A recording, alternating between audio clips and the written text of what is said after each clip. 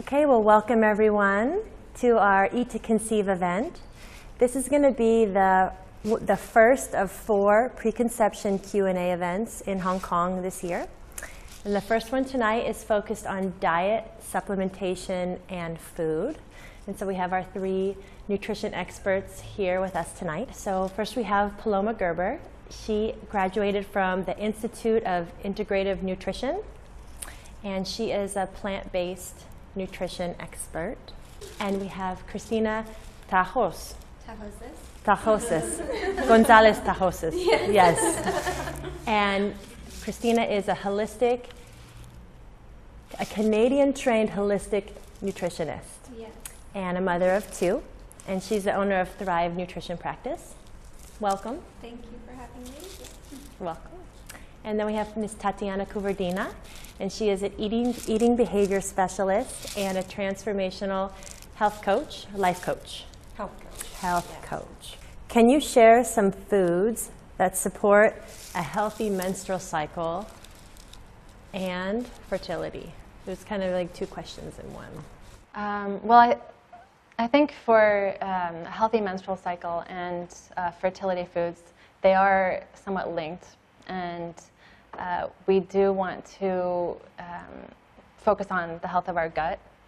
And we can do that by eating more whole foods. So anything that comes from the earth that's natural, like fruits, vegetables, whole grains, nuts and seeds, beans. And we want to focus on increasing our fiber intake. Because when we have more fiber in our systems, it can help to flush out the toxins and the extra hormones that have been built up, the heavy metals. But when we have a lot of fiber, we also want to make sure to include water so that you move the fiber through your body, or else it can lead to excess gas and constipation. So fiber is essential for general health and a healthy menstrual cycle and sperm and egg health. Also, healthy fats are essential. You can get them in the form of pumpkin seeds, sesame seeds, which are great sources of iron and zinc, which is really important for men. Almonds and sunflower seeds are excellent sources of vitamin E. Coconut oil is, your liver converts it directly into energy, so that's an excellent fat.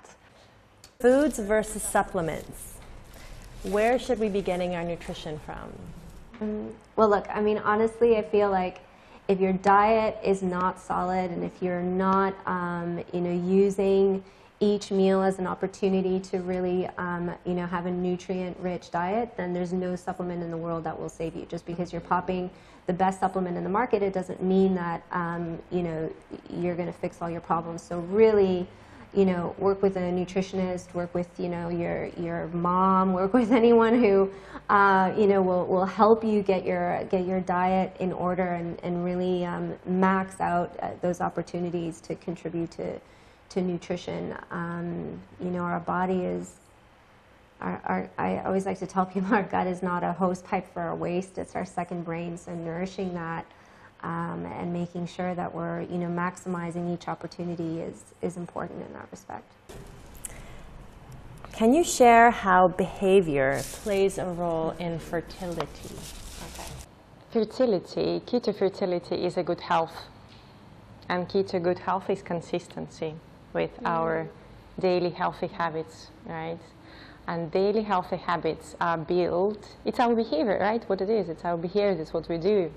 So really understanding what is helping you to do your healthy habits and what is not helping you to do your healthy daily habits is the key to creating this consistency in your life.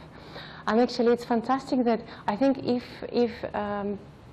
people never thought of kids, so many people would never think of eating healthier or just never think of changing their lifestyle. Thanks God, people want to have babies. And for some people it's a starting point where they finally find a reason bigger than themselves to eat healthy. Because for so many of us, as adults, we don't think that we need to eat healthy. Like so many of us, we kind of, oh, I've been doing, you know, unhealthy eating for so long, give up on ourselves. But when we want to have baby, for so many of us, it's that point when we realize that, okay, we need to treat our body seriously. We need to really nourish our body in order our body to give us healthy baby. So it's fantastic. I love that some people is where they really change their relationships with themselves and with food. So that's how it should be.